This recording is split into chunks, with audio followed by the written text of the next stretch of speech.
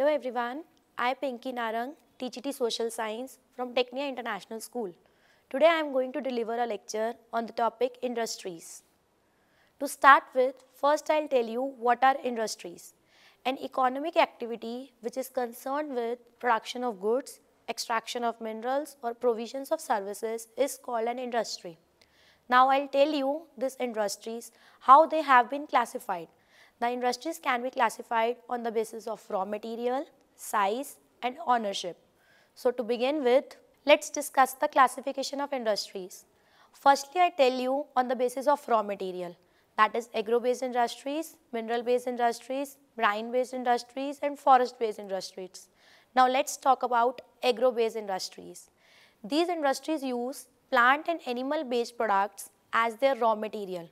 Food processing, vegetable oil, cotton textile, dairy products and leather industries are examples of agro-based industries.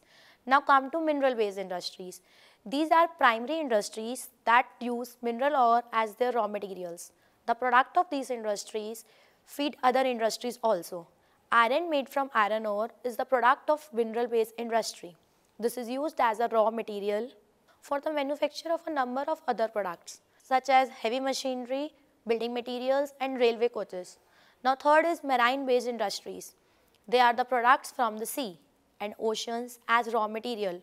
Industries processing seafood or manufacturing fish oil are examples of such industries. The fourth one is forest-based industries. These industries utilize forest produce as raw material. The industries associated with forest are pulp and paper, furniture, buildings, etc. Now classification of industries on the basis of size.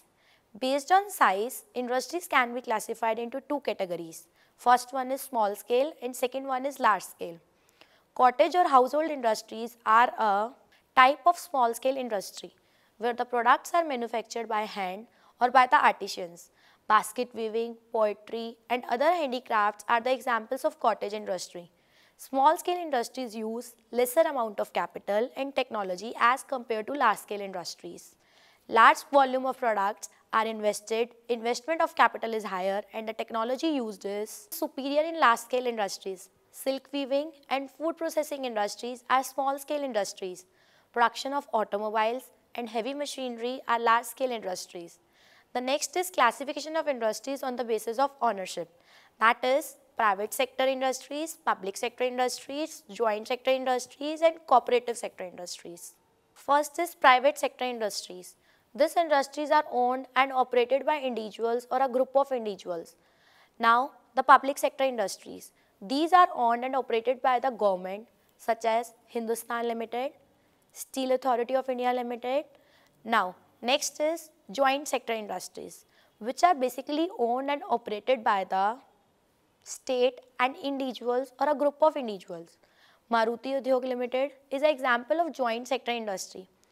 Last under this classification is cooperative sector industry that are owned and operated by producers or suppliers of raw materials, workers or both you can say. Anand Milk Union Limited and Sudha Dairy are success stories of cooperative industries. Now there are various factors that affect the location of industries. Few of them are availability of raw material, land, water, labor, power, capital, transport, market, etc. Industries are situated where some or other factors are easily available. Now I will introduce you about industrial system. An industrial system consists of inputs, processes and outputs. The inputs are the raw materials, labor, cost of land, transport, power and other infrastructure. The process include a wide range of activities that convert the raw material into a finished product, the output or the end products or the income earned from it. Now lastly, I will tell you about three major industries of the world. First is iron and steel industries. These industries are famously known as the feeders of all other industries. The product of these industries are used as raw materials in other industries also. As we learned the industrial system, the industry comprises of various inputs, processes and outputs. The input includes raw material such as iron ore, labor, capital and other infrastructure.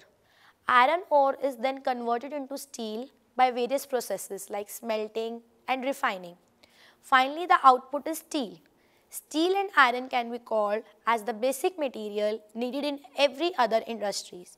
No doubt, they are the backbone of modern industries. In a developing country like India, iron and steel industry has taken the advantage of the cheap labor, raw material and the ready market. India, Germany, USA, China, Russia, Korea, etc. are the countries where steel industries are located. Now next is textile industries. Textile is a fabric that is woven from fibers. It takes raw material like cotton or wool and the process called spinning turns into a yarn that is later used to create the fabric. Fibers can be natural or man-made. Natural fibers are cotton, jute, wool and silk. Man-made fibers are nylon, rayon and polyester. The man has been wearing and using fabric since ancient times. The textile industry is one of the oldest industries in the world.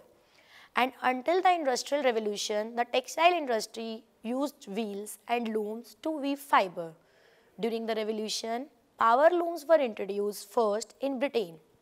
After that, textile industries expanded in Mumbai. Because of its warm, moist climate, facility of port for importing machinery and exporting the output, and above all the availability of cheap labor.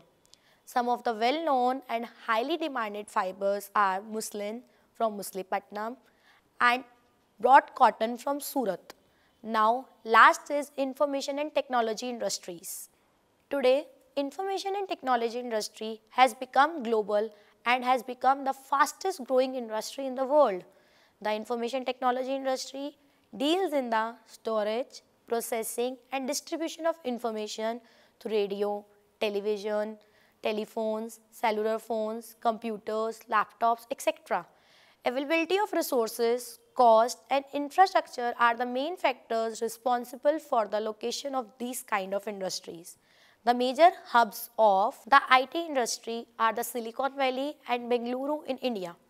So today, I try to explain you about industries. Hope you all like it. Thank you very much.